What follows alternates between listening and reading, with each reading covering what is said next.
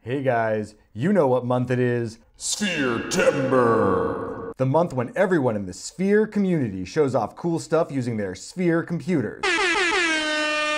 Here's a list of all the retro YouTubers doing Sphere videos this SPHERETEMBER! Maybe next year. For today though, I am going to show some more Sphere, following on in the series we've been doing. You'll get a tour of the full, complete, assembled Sphere computer, a demo of how to run BASIC on this beast, and finally, I'll reconstruct the funky paper punch tape Sphere print shop program that I exhibited at the Vintage Computer Festival West this past summer, 2023. Along the way, you'll get a peek at some brand new modern retro hardware I designed to make the Sphere more flexible and reliable than it was in the 70s. Let's get going. If you're new to this channel, the Sphere was an important but very obscure early microcomputer, launched in 1975 out of Bountiful, Utah. Mike Wise designed it, and it showed up a few months after the Altair, but before pretty much anything else, including the IMSI, the Apple I, the Sol 20, etc. I'm working on a book about the Sphere computer, company, and community, and if you'd like to know more, or have personal experiences or materials you'd like to share, please do get in touch at sphere.computer. The Sphere was a modular system, and in earlier videos we basically built one up from its core boards. Today we're jumping right to the final version. Here it is, a Sphere computer in all of its painted sheet metal glory. There's not much to see from the outside besides the keyboard and the built-in 9-inch display, which is hiding behind that smoked acrylic panel. The acrylic is not so much anti-glare as glare positive, so I have to film it at an angle. This original keyboard is new to us, so let's take a look. It's a pretty standard 1970s ASCII keyboard, with some special keys including a backspace, line feed, clear, and repeat. The keys use clicky high-tech switches. The unique Sphere edition is a pair of blank unlabeled keys at the corners. If you press both of these at the same time, that's how you trigger a soft reset of the system. This was an innovation that Sphere was really proud of. You needed two hands so you couldn't do it by accident, but it was still conveniently located, where your hands are. Turning the system around shows us the guts of what's really going on. First of all these wires. I'm still using the old Apple power supply to run the computer. Here's the original power cable pigtail that would have connected to a huge linear power brick. But then there's this other cord, and this is for the built-in monitor, which is like a totally separate thing, but more on that shortly. Over on the left is the card cage holding the Sphere computer boards. This is the same setup as we saw previously, except now it's mounted inside this box. The CRT tube is bolted to the front panel with its electronics mounted below. The connection to the monitor is actually just a standard connector coming from the computer's CRT board. This case design is not very friendly, and removing the cover requires either unbolting the tube from the front panel or disconnecting the CRT neck, yoke connections, and high voltage anode cap, yikes, before being able to lift the cover off. I actually prefer that approach, so I spliced in a connector for the yoke leads to make it easier, but I do have to discharge the tube first. Don't try this at home. Here's the cover off, and now we can see more clearly what's going on, which is not that much. The power supply is external, so all we have here are the boards on one side, the monitor on the other, and the keyboard in front. The keyboard is wired into the CPU with a ribbon cable, just like we saw before, and the CRT board output plugs into a jack in the monitor section. A word about that monitor. If this looks like the guts of a retail video display bolted into this case, that's because it is. Sphere used the popular 1970s Sanyo monitors that you often see paired with very old computers. They removed the casing and just screwed the electronics in the tube into the Sphere chassis. That's why it has a separate power connection and its own internal input jack. The adjustments for brightness and contrast are still there, but they're pointed downwards through holes in the bottom of the chassis. The boards are the same three we saw before, the CRT board, the CPU board, and the SIM serial board. But today there's a new fourth one, and it's a memory board. The reality is that the built-in 4K just isn't enough to do that much with, like load a decent BASIC or run complex software. Most Sphere users had a 16K expansion card called the MEM1. It used up to 32 dynamic RAM chips in 4K banks to bring a system up to a respectable 20K total.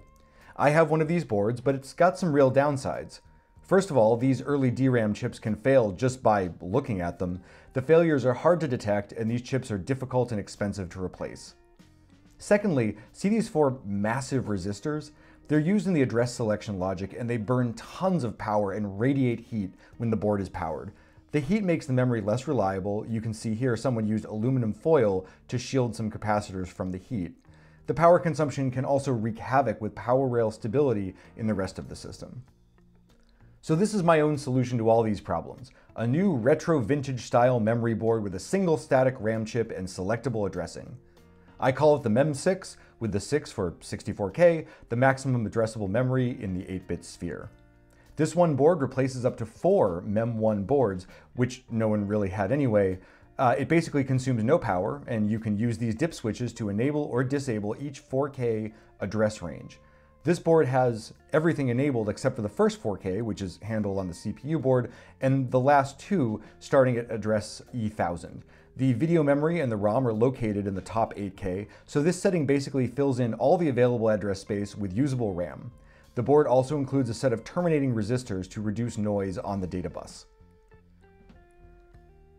Put all back together, the system boots up the same as it did before, of course.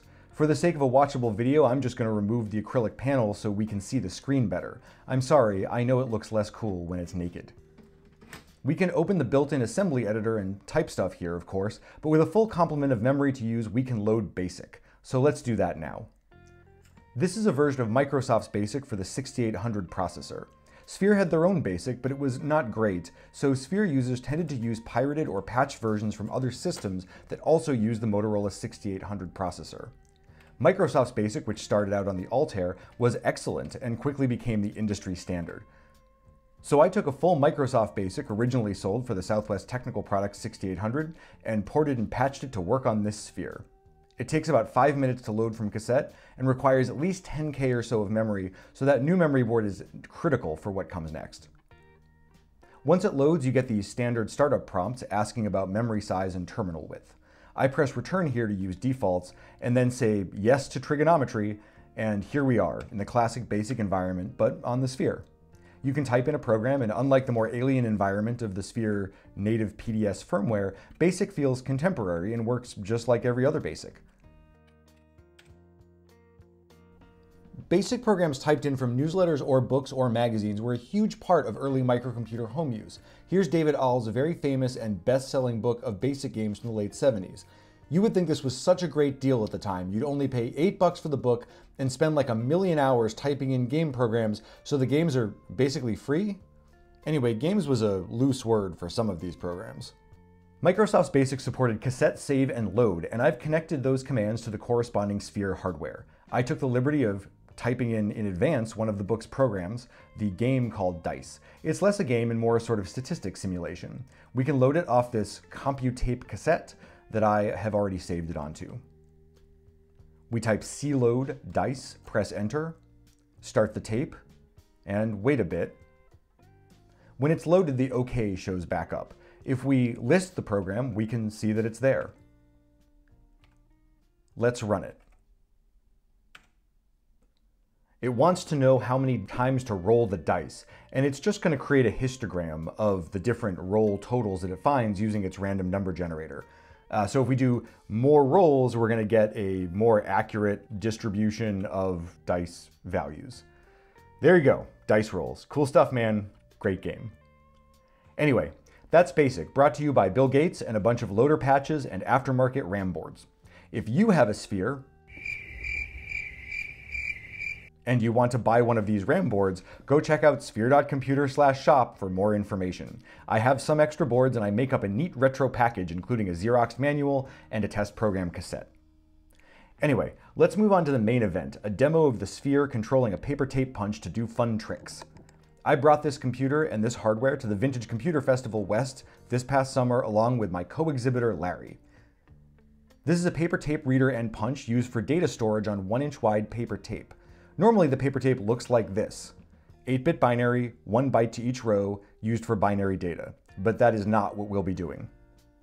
Here's the machine we've got. A GN Telematic 4604, a late model, high-speed paper tape reader and punch from Denmark. This unit is from the 80s or 90s. It's newer than the SPHERE and indeed would never have been mated to a computer system for data storage. This would have been used in a machine shop to control milling equipment, where punch tape programs were relevant much later than they were in computers. On the left is the optical paper reader. On the right is the punch mechanism. I have a durable mylar tape installed instead of actual paper. The full roll is spooled out from back here and it feeds through the punch with the output coming off the front. On the side is a box to catch all the little punched out confetti. When we turn it on, we can push the leader button to get a few inches of 0-byte blank tape. The top side of the mylar is blue and the bottom is silver. Paper and mylar tape is no longer manufactured, but it came in a wide variety of colors. How are we going to hook this up to the Sphere? Fortunately for us, this machine operates over a standard RS-232 serial connection, and the Sphere serial board has a spare port on it that we can configure for RS-232. To connect the two, I had to make yet another bespoke cable. This one connects to the DB25 serial port on the GN telematic and only uses 3 signals: transmit, receive, and common or ground. Those signals connect to, bingo again, a 14-pin connector for the Sphere side. Here's what that looks like plugged into the SIM board in the socket above the cassette connection. I also had to set various jumpers on the board to configure the RS-232 port. Let's fire it all up. I wrote this program in assembly language called SPHERE Print Shop. It's an homage to the 1980s print shop program for Apples because it lets you print little human-readable banners using the punch tape. I encoded 3 different typefaces as bitmap fonts. The first one is named for Tom Pittman, an engineer who developed some of the letter forms for his tiny basic program tapes, including one that he sold for the Sphere. The second is Chicago, the most iconic Macintosh font designed by the legendary Susan Kare. The last one is just a cute small cap style that puts all the letter forms on one side of the feed hole line. Let's make a banner. Start with Pittman. We'll type in a message.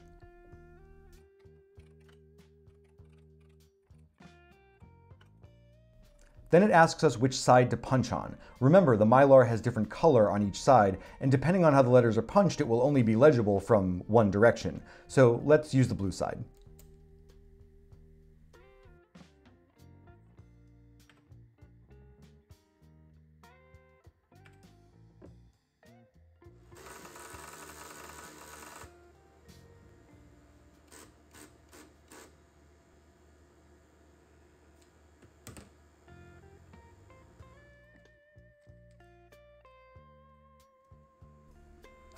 We can try Chicago and print out, I don't know, Chicago.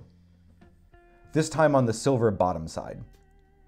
Our final trick will show off the small caps with a useful bit of marketing. This was a really well-received interactive exhibit at the Vintage Computer Festival. It was a fun way of letting people interact with a very early microsystem that was more interesting than demonstrating a mini assembler. And that's all we have for today. We've seen how the Sphere looked and worked when it was a complete assembled system. We saw how I added a stable RAM expansion so we could do more interesting stuff with it. We loaded Microsoft's BASIC from cassette and played a super fun dice game, and we relived the glory of the VCF West show. Thanks for watching, and as always, please feel free to get in touch. My contact information is on my Sphere site, and you can sign up for book updates or subscribe here for future Sphere videos. Thanks for watching. SPHERETEMBER.